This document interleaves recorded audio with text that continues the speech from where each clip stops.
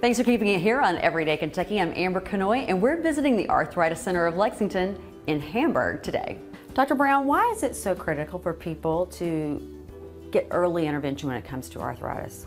Well, particularly with rheumatoid arthritis, it's quite empirical to get early intervention because if we don't take care of inflammation early in the joints, it can lead to lifelong damage. So we want to stop that, prevent that. We have a lot of exciting new medications that can do that, thankfully. What other tools might be utilized in early intervention? Infusion services, or what would that maybe look like? Yeah, so we have many options. Sometimes pill medications is often what we start with, and then we can sometimes have to move on to injections, self-injections, or injections that are given here in the office.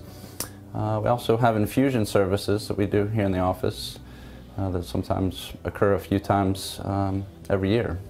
I've been hearing throughout Kentucky there are a lot of rheumatoid practices that are not accepting new patients, or the wait time to actually get in is really, really long. What are you all doing here?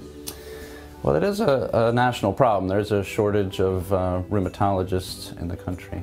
Thankfully, we have a great opportunity here in Lexington where we're expanding. We're adding new offices, new providers. So we now have offices not only on Waller Avenue, our main office. Now we've expanded to Hamburg. We also have offices in Georgetown and London now as well. Are the infusion services, which so many people I know in the past have driven up to Lexington to participate in, are they available at those other locations? They are actually. Thankfully, we've been able to expand, and we're able to do both injections, infusions at all of our offices now. So if somebody's watching this and they think that they might have a rheumatoidologist, or they're having joint issues in general, how do they go about getting a referral to come see you all and potentially become a new patient?